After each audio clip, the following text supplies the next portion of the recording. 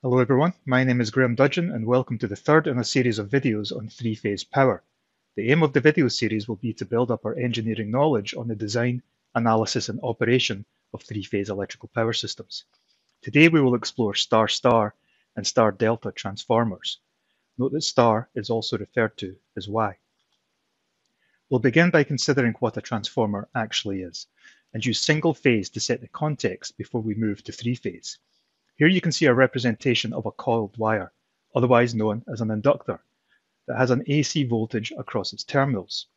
The AC voltage creates a magnetic field within the coil. You can see the flux lines growing and collapsing as a function of the instantaneous voltage level. If we place a second coil close to the first coil, you will see that the magnetic flux lines intersect the second coil. Because we have a moving magnetic field cutting through the second coil, a voltage is induced in the second coil, as described by Faraday's law of electromagnetic induction. We'll not cover the mathematics of Faraday's law here, but numerous sources are available in the literature.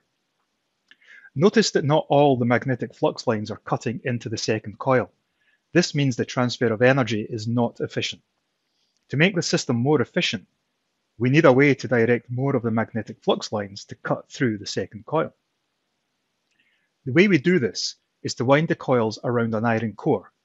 An iron core has much higher permeability than air, meaning the magnetic flux lines favor traveling through iron rather than air. You can see in this case that the magnetic field is contained in the iron core. We are seeing an ideal situation here. In reality, there will be some magnetic flux lines that are not fully contained within the core. When this happens, we say there is flux leakage. In addition to flux leakage, there are other sources of loss in a transformer, which we'll not cover today. Today, we'll focus on ideal lossless transformers. Now let's orient ourselves around this system. We call the supply side of the transformer the primary side. The load side is called the secondary side. We have voltage V1 at the primary side and V2 at the secondary side. Current I1 at the primary side and I2 at the secondary side. And the primary coil has N1 turns and the secondary coil has N2 turns. We now have all the information we need to write the equations for an ideal transformer. V2 is equal to V1 times the number of coils in the secondary, N2, divided by the number of coils in the primary, N1. I2 is equal to I1 times the ratio of the number of coils in the primary, N1, divided by the number of coils in the secondary, N2. The ideal transformer equations allow perfect transfer of power from the primary side to the secondary side. If we increase the turns ratio N2 over N1, then we see a corresponding increase in the secondary voltage magnitude relative to the primary voltage magnitude. In this case, the upper configuration has N2 over N1 equal to 1, and the lower configuration has N2 over N1 equal to 2. The lower secondary voltage is twice the magnitude of the lower primary voltage. Note that the lower secondary current will be half the magnitude of the primary current in this case. I wanted to show you these different visual representations of coil windings. On both representations, I draw the voltage vector across the coil. On the representation on the right, note that the two voltage vectors point towards each other, but they are in fact in phase. This will be important for subsequent discussion. For a three-phase transformer, a common core construction is so-called three-limb, which we can see here. In this case, the winding configuration is star-star, and note that the primary and secondary windings for each phase is wound on the same limb. Recall that the vectors pointing towards each other in this representation mean the voltages are in phase. I've used the notation P for primary and S for secondary. Here I have a dynamic representation of primary and secondary voltages and of the magnetic flux permeating through the core. I have more windings on the secondary side, and so we have a StepUp transformer. The representation of the flux here is highly stylized, and I've included it to give an indication of how the magnetic fields grow and collapse and overlap during three-phase operation. I like to emphasize the role of simulation in helping build our understanding of power systems concepts. Simulation is a tremendous tool for us to gain insights and confirm that we are seeing expected operation. Also, all the animations that I show in these tutorials I've generated using MATLAB graphics. I personally find the combination of animation driven by simulation to be a powerful learning tool. What you see here is Simscape Electrical. I put this together to generate the vector data that supports this tutorial. You'll notice I have two different StarDelta configurations, so-called D1 and D11 configurations. Let's explore this further. Here we see a circuit diagram of a StarDelta transformer with the delta configured as D1. So what does that mean? Well, if we look at the voltage across AB on the primary and the voltage across AB on the secondary, and bring those vectors together like hands on a clock face, and assume that the primary line voltage points to 12, then the secondary line voltage points to 1, hence D1. With the orientation shown, the system frequency rotates anti-clockwise, and so with D1, secondary line voltage lags primary line voltage by 30 degrees.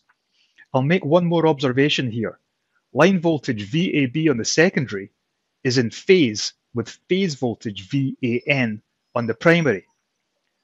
To understand this better, let's revisit the diagram of the three-limb core. What you can see from this diagram is that because the line-to-line coils in the secondary are wound on the same limb as the line-to-neutral coils in the primary, then the corresponding voltages are in phase. Phase voltage VAN on the primary is in phase with line voltage VAB on the secondary, and so on. I've also shown a vector representation of this configuration on the right. Here is a D11 configuration. If we look at the voltage across AB on the primary and the voltage across AB on the secondary and form the clock face, then the secondary line voltage points to, you've guessed it, 11, hence D11. With the orientation shown, the system frequency rotates anti-clockwise, and so with D11, secondary line voltage leads primary line voltage by 30 degrees. Like the D1, I'll make one more observation here.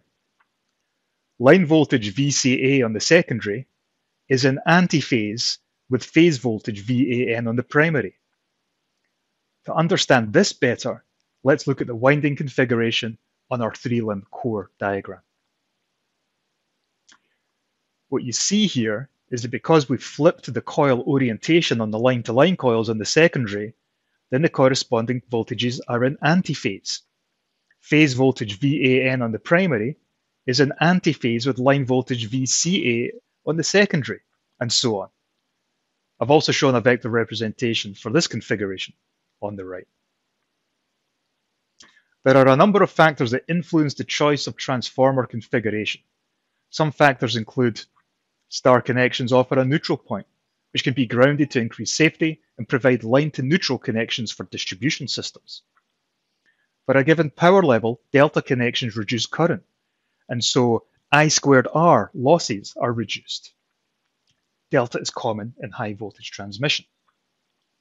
Delta windings can contain third harmonics, and so third harmonics will not transfer to the other side of the transformer. We'll cover this aspect in more detail in a future tutorial. And phase-shifted transformers allow correct operation of parallel connected power converters. We'll cover this in more detail in a future tutorial. So in summary, transformers are used to change both voltage magnitude and voltage phase in three-phase electrical systems. Transformers can either step up or step down voltage.